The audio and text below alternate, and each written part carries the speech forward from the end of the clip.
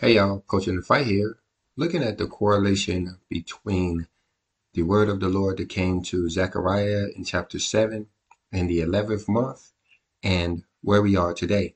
We're going to look at a few scriptures, but what we're going to find is that that word of the Lord that came to Zechariah concerning fraying the horns that scattered us, this all occurred 2 years before the sabbatical year, back in the year 422.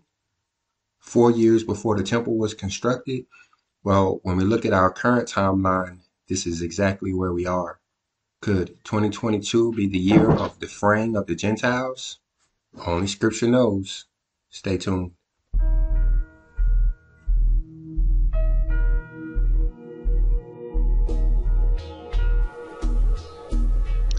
All right, so now the first time we see the 11th month, it says, and it came to pass in the 40th year, in the 11th month, on the first day of the month, that Moses spake unto the children of Israel, according unto all that the Lord had given him in commandment unto them.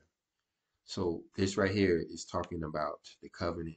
They call it the second covenant. That's what Deuteronomy means, something like second law.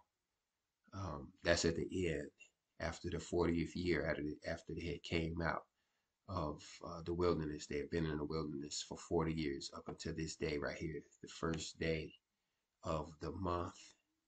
This was the 11th month. This was the new moon of the 11th month. First Chronicles is just a general statement about the captain of the 11th month of the children of Ephraim. And that's interesting right there. The children of Ephraim. Ephraim was in the 11th month. We can do a whole nother class on that. If you want to help us with that class, go ahead and tell them about Ephraim down in the comment section. We'll check those before we do that class. And in his course were 20 and 4,000. So you got 24,000, 12 times 2. But the one we wanted to look at here was Zechariah chapter 1. Giving all credit and praise to our Father in heaven. Hallowed be his name. Father Abba, for blessing us with all knowledge, wisdom, and understanding by way of his word. As well as inspiration, dreams, conscious, and intuition.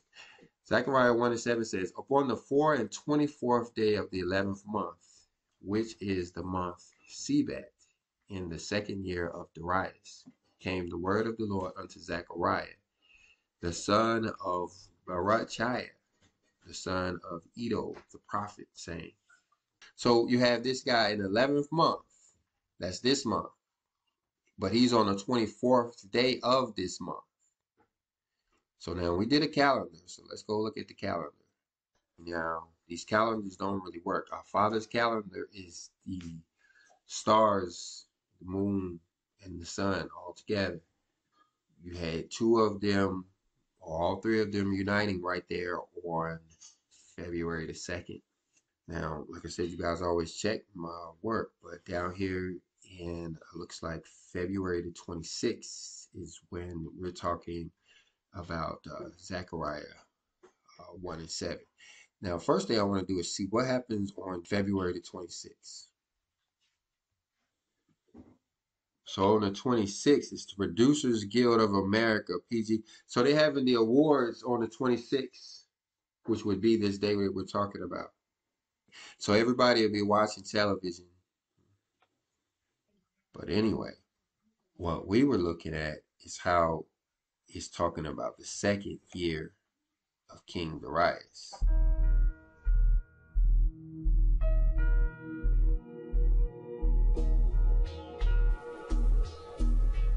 Now, if you want to see what they're going to say, let's jump down there just for grins and giggles, because that was interesting too. Matter of fact, let's hear it. Upon the 24th day of the 11th month, which is the month Sebat, in the 2nd year of Darius, came the word of the Lord unto Zechariah, the son of Berechiah, the son of Iddo, the prophet, saying, I saw by night, and behold a man riding upon a red horse, and he stood among the myrtle trees that were in the bottom, and behind him were their red horses, speckled and white. Then said I, O my Lord, what are these? And the angel that talked with me said unto me, I will show thee what these be. And the man that stood among the myrtle trees answered and said, These are they whom the Lord hath sent to walk to and fro through the earth. And they answered the angel of the Lord that stood among the myrtle trees, and said, We have walked to and fro through the earth, and behold, all the earth sitteth still, and is at rest. Then the angel of the Lord answered and said, O Lord of hosts, how long wilt thou not have mercy on Jerusalem and on the cities of Judah, against which thou hast had indignation these 70 years? And the Lord answered the angel that talked with me, with good words and comfortable words.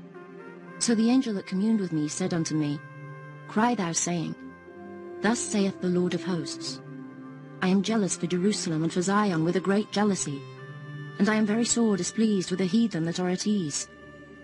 For I was but a little displeased, and they helped forward the affliction. Therefore thus saith the Lord, I am returned to Jerusalem with mercies. My house shall be built in it, saith the Lord of hosts, and a line shall be stretched forth upon Jerusalem. Cry yet, saying, Thus saith the Lord of hosts, My cities through prosperity shall yet be spread abroad, and the Lord shall yet comfort Zion, and shall yet choose Jerusalem. Then lifted I up mine eyes, and saw, and behold, 4 horns. And I said unto the angel that talked with me, What be these? And he answered me, These are the horns which have scattered Judah, Israel, and Jerusalem. And the Lord showed me 4 carpenters. Then said I, What come these to do? And he spake, saying, These are the horns which have scattered Judah, so that no man did lift up his head. But these are come to fray them, to cast out the horns of the Gentiles, which lifted up their horn over the land of Judah to scatter it. So on the 24th day of the month, the 11th month, 2 years, in the second year, the word of the Lord came to Zechariah. This is Zechariah chapter 1. But the thing about it, this falls during this year according to the timeline. If you would read Ezra chapter 4, verse 24. Then ceased the work of the house of God, which is at Jerusalem. So it ceased until the 2nd year of the reign of Darius, king of Persia. So they had stopped them from working. Now they're about to let them go to work again in the 2nd year. Mm-hmm. Okay. And it'll tell you the month in other places. And that's the year that we're actually talking about. But read Ezra chapter 6, verse 15. And this house was finished on the 3rd day of the month Adar, which was in the 6th year of the reign of Darius the king. So that's when the house was finished. Mm-hmm. Now, there's a lot of confusion on this, and we've done a lot of classes on this because people have been trying to figure out Daniel's 2300 days. Mm-hmm. Then I heard one saint speaking, and another saint said unto the certain saint which spoke, How long shall the vision concerning the daily sacrifice and the transgression of desolation, to give both the sanctuary and the host to be trodden underfoot? All right, now this is the book we got. Mm-hmm. Right? And so a lot of people were coming to this Darius back here, which is the time around, way back then. But the way our Father helped me to understand it was this Darius here. This is what they call a weak bastard. Mm-hmm. And so, and so he started his reign in 424 BC. Mm-hmm. Right. And so then when you start to calculate in his 6th year from there, you end up in 417. Okay. The early part of 417 being the date. And this may be the first time you heard of this. And like, if it's not, you guys let me know, because I don't mind being secondary confirmation. I can play second fiddle if I know how to play a fiddle. So when you look here, negative 424, and then you're going to go 6 years, because you see right there where it says in his 6th year. Mm-hmm. Now that almost gets you there. But what you have to understand, okay, is that it was finished in the 3rd day of the month Adar. Mm-hmm. Adar is the 12th month. Mm-hmm. So they finished the temple in the 12th month. When did they dedicate it? They dedicated it in Passover the next year. Mm-hmm. The Father's sacred year would have started in the spring, right? Mm-hmm. So they would have, gained another year as far as we're concerned. Mm-hmm. So that would be another year that you would add. Does that make sense? Mm-hmm. I ain't trying to pull nothing on you now. This right here is where it started in the 14th day of the first month. Right. So that's the next year. Now, the reason why this was so important to me, a lot of you guys missed that video, was because this is how I got confirmation of the Third Testament. One of the viewers said, if the Third Testament is true, you should be able to prove it. And you remember that video where we took his thing and proved it like how many different ways? 4 different ways. And this was one of them. When we look at these numbers here, understanding how we got the 417. Like I said, I'm not trying to pull anything on you. We just basically looking at this book. I have this same book on my shelf. Where you get that book from, Steve? Thrift store. Yeah, they got one and then got the other one. We got the biblical one and the non-biblical one. But anyway, they both say the same thing. That in 424, this Darius the second, Nothus, he took his reign. And then when we come over to the scripture and look at how this Darius finished the temple in his 6th year, but actually had first Passover in the 7th year, we get to 417 BC. But then remembering these numbers that we talked about over here with Daniel, look what happens when you add 2,300 years. Okay. Plus 1, because there was no year 0. You end up in the year 1884. 1884. Yeah. End up in 1884. And you say, well, what's important about that date? It's down here in chapter 2. Start right there at verse 5. Okay. Do you remember that cloud in which my disciples saw me in sin to the last time that I manifested myself to them? In truth, it was written that I would come again in a cloud, and this I have fulfilled.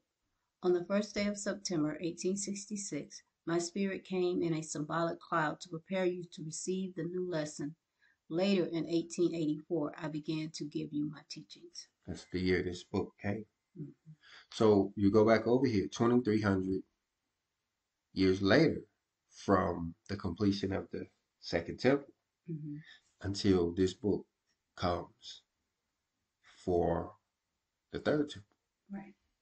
And we did in another video, Chris and I, we discovered scripture that tells us how long this half hour of darkness, half hour of silence is that we read about over in Revelation chapter 8, I believe.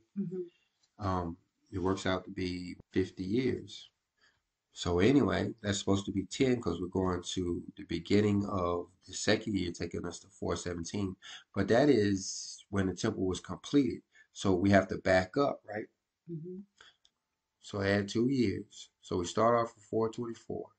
And then we add 2 more years. That takes us to 422. That would have been the second year of his reign. And that's what he would have got the message in the year 422. The thing about that year is it was actually 2 years before the sabbatical year. Okay. And so that's where we're at now. 2 years before the sabbatical. Well, the sabbatical year starts in the year 2023. I mean, based on this Jubilee year, we can get there. We just have to make sure we add a year 0. See, there's the next sabbatical year. This is based on the sabbatical year, we have to remember. And so when we come exactly this many times, one time in one Jubilee year, it means that the sabbatical year starts 2023. And if you ever hear me say 2022, it's because I forgot to add the year 0. Simple as that. Okay. So this is where we're at now.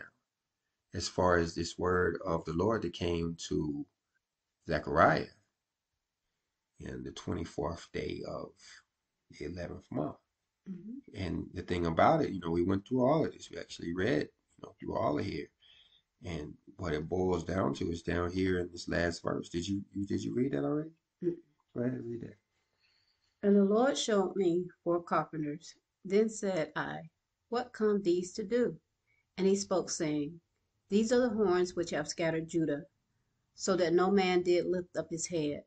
But these are come to fray them, to cast out the horns of the Gentiles, which lifted up their horns over the land of Judah to scatter it. 2 years before. I don't know. I'm just a numbers man. But I would be interested in what is framing. Unravel. So he's come to unravel them. This other verse, we'll close out with it, is extremely important too. See where it's talking about these 70 years? Then the angel of the Lord answered and said, O Lord of hosts, how long wilt thou not have mercy on Jerusalem and on the cities of Judah, against which thou hast had indignation these 70 years? Should we talk about when that ends? Save it for next video? Yeah, let's say. Like I said, I'm a numbers man. With that, I'm going to say shalom. Shalom.